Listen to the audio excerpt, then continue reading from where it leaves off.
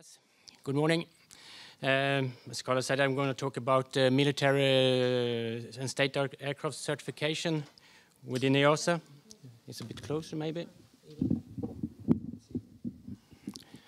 Better so? Yes, I think so. And what might come up with the new basic regulation. First, let's have a short look on where we're coming from. We have for many years been working on different kind of platforms that are used both in civil and military, like the CASA 212s, 295, 235s, as well as the SEAL 215, which is a dedicated water bomber, but with that almost only flying as a state aircraft. A400M is also a good example. And for STCs, we have the A330 MRTT aircraft, which can make an example. We've also been touching different kind of aircraft for firefighting, police, and Coast Guard and those kind of aircraft. And here, touching is maybe the word, because we have always been stopping at some point where you actually put on the power on those special mission systems. That have been where we have stopped. And also, if you look at operations, until now, the operations of those aircraft have been outside of the EASA scope. They have been on the national authorities. And where are we going? We are going now to a situation where the power on might not be the final step for us, and the operators, the states, will have the possibility to opt in their state aircraft into the EASA Part M system, and for sure this will need that EASA will need to have the much more holistic approach on those kind of aircrafts. Where are we not going? Yeah, for sure, fighters flying supersonic with afterburners is clearly out of the new scope of the new basic regulation, no matter how fun we might think they are. Okay, why is the new basic regulation amended? This comes from the European Commission and the Aviation Strategy for Europe. And it's intended to make better use of the limited sources we have in Europe, provide for a flexible and performance-based system, and closing some gaps and inconsistencies. And this would end up with a comprehensive, flexible system which is better adapted to new challenges. And if we look at the timeline, I don't know if you have followed the development of the discussions on the basic regulation, but at the moment now, the basic regulation is in Brussels and are looked at there, and we expect an entry into force of it during 2018, and after that we will start writing the implementing rules for it.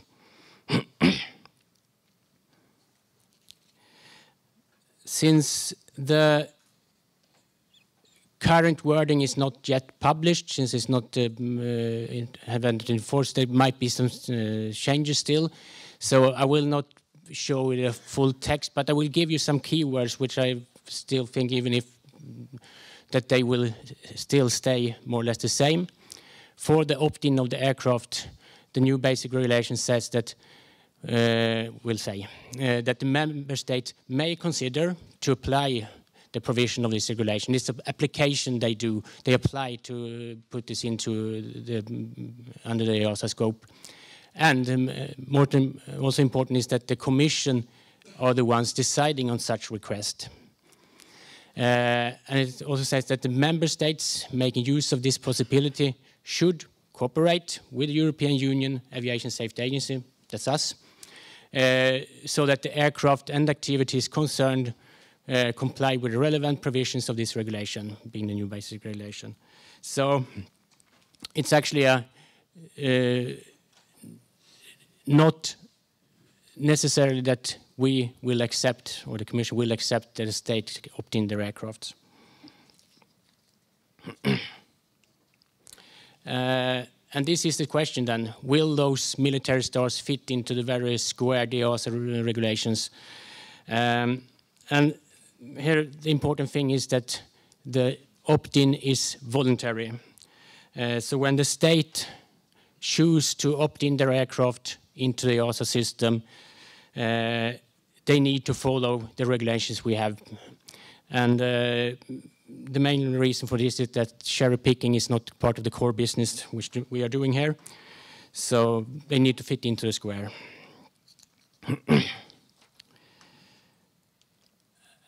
But we also have then some consideration on the EASA side.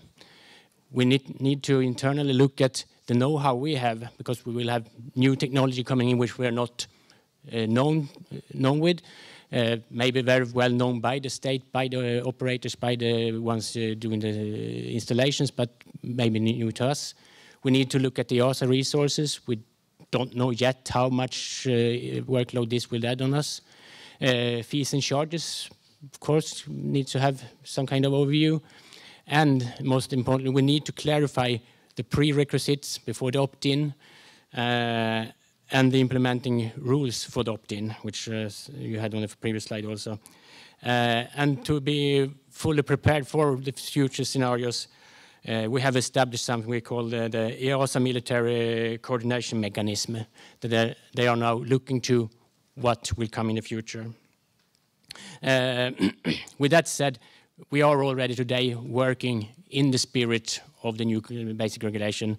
And there we have the A330, MRTT, and FSTA, for example, which are dual-use platforms in some sense. And so we are already touching those kind of areas. And what will the impact then be? Well, if you look at the operations for state aircraft, military aircraft, often are a bit outside of the box from the TCID aircraft. You can imagine a Dash 8 that normally flies 50 minutes commuter flights up to cruising altitude and then landing somewhere. Now you take the same Dash 8, you use it for Coast Guard operations. You fly over the Baltic Sea a stormy Saturday night in a search and rescue operation on 500 feet, flaps down to reduce the speed. You as DOA need to anticipate those kind of operations, because I mean the flaps are not designed for such operations. They are designed for the blue line. And this is something you need to understand. And another thing, I mean, is there anyone here in this room that ever added to their maintenance program that you need to wash the engines after a flight over sea on low level? It's something also to consider. Flying low, you get salt into the engines, and this actually reduces the engine life. Also, we at the NGC need to understand those kind of operations. We are not anticipating them in our regulations, so we also need to work on it. Another example could be an in-flight refueling aircraft. It goes up to its cruising altitude, flies somewhere, supposed to meet up with a fighter, descend to another altitude to do the refueling operations, and they might do this a couple of times during their mission. And of course, the pressurized airframe will have more cycles than anticipated in the design.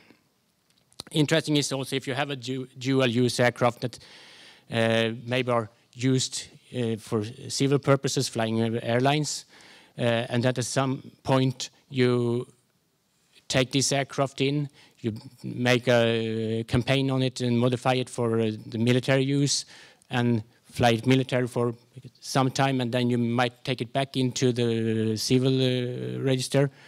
And then you need to, as the DOA, need to figure out how to transfer those cycles into between the two operations. Put it short, the DOA need to take the intended operation into consideration and compare it with the awareness limitation issued by the TC holder. And of course present this to the agency when you do the application. I will give you a very short example of what you can expect to have. This is an actual example from a special mission aircraft. At some point this crack was discovered in the wing spar. The wing spar was removed and a new one was put in place. And the old one was sent to laboratory. And at the residual strength test, the wing spar actually cracked at 3.57 G. And due to this, the maintenance program for this fleet were changed because it was calculated that the crack propagation from the minimum detectable crack would go to failure with about 3,000 hours. So the inspection program was added with a visual inspection 300 hours and an NDT every 1,000 hours, which you wouldn't expect necessarily on a wing spar on normal operations. When it comes to certification, we also expect a wider scope. You look at this, and I know some of you here are already working with those kind of installations on aircraft, but I would expect on a search and rescue aircraft, for example, you would have big antennas, you would have flare turrets, surveillance radars, direction finders, and those would then trigger maybe the creep for large antennas. You would have structural implications on it. Performance might be affected. On lasers, for example, we have a certification memo on lasers. At the end of my presentation, there will be some links to some certification memos in special conditions. For radar jammers and for electronic warfare stuff and all those computers you can anticipate in such an aircraft, you would also need to look at the electrical load analysis very carefully. When it comes to radar jammers, maybe even the HERF environment of the aircraft could be affected when you start emitting power out. For medevac aircraft, you often have very much oxygen on board for patients. So there our oxygen hazard creep would be applicable, and you would need to look at uncontained rotor failure as well. We also have a lot of cabin configuration which are a bit unique. And here I would say that, for example, emergency exit path, firm handhold, cabin crew view are a few examples where we would stretch what can be allowed.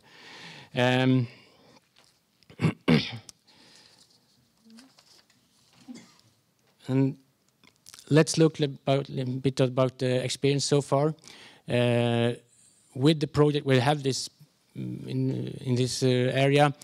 We realized that they are very complex. The A400M TC, for example, I think we can consider that being one of the very most complex projects we ever had within EASA. All those projects often lead to very unique discussions. And as I said before, when you go into the area of opting in the aircraft, you need to start discussing very early and make sure that we understand what you're doing. And also, Part 21 must be complied with. That's baseline.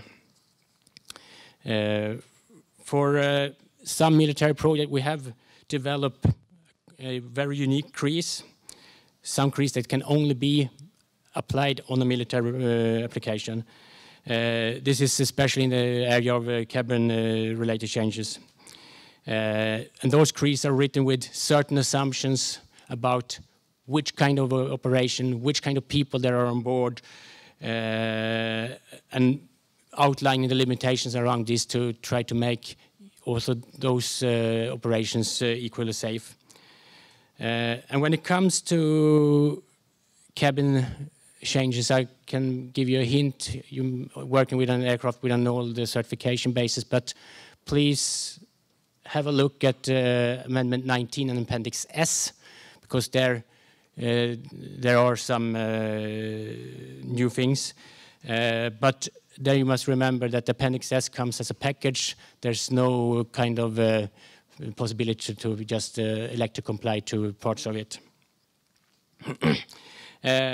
And the discussions about the crease are always very project unique.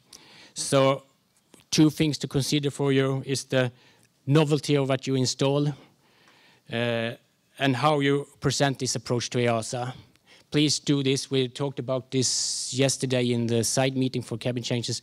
Please come up with what you have very early. Be prepared to have meetings and describe it to us, because even if you know all those special equipments, we are not familiar to them. So please initiate those discussions very early so we don't run into the surprises in the end. And I just want to mention also that for some STCs where we have, for example, maritime surveillance aircraft where there's more or less the same installations are done with small changes between the customers, but on the same type, we have issued a supplementary type data sheet, STCDS, to enhance the configuration control of those changes. And then your kind of type would be treated as have a similar document as you have for a TCDS for the type certificate. Very shortly, some considerations for DOAs. You need to think about the instruction for continuing awareness. There might be aspects you haven't thought about in the very first glance when you look at it. You need to consider how to present the unusual design features for us and how to show compliance for them. Please prepare for a bit longer lead times than you are used to, even if you think that the normal STCs are, per definition, taking too long time. Those special mission STCs might take even longer. Prepare for maybe not more crease, but different crease than you are used to, because this is not often not simple as a radar altimeter or something. And also prepare for more test activities than you are used to, since some of those equipments you need to show compliance on the platform, since there are no other previous compliance for your equipment. And there you will have the links to the certification memos. This will be published on the website later, I understand. And I think that was it. Thank you.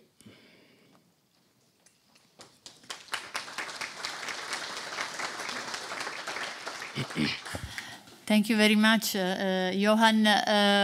We are a bit behind, but I think this topic really deserves at least one question from the audience, and we received many. Yeah, we received some questions. One question was about the fact that you mentioned initial airworthiness approval, of course. For those opt-in projects, will continued airworthiness be covered by EASA too? Well, I wouldn't even like to guess on that. As I said, we haven't seen the final basic regulations yet. We haven't seen the implementing rules yet. So I think that will be something we will present next year. Thank you.